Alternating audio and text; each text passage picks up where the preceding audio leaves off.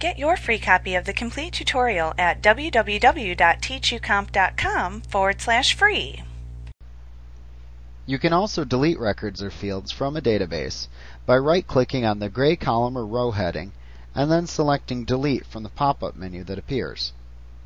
Note that this will remove the entire column or row, allowing the database to remain intact with no skipped columns or rows.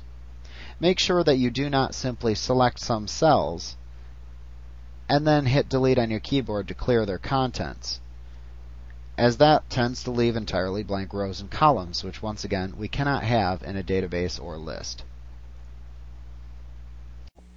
Like what you see? Pick up your free copy of the complete tutorial at www.teachucomp.com/free.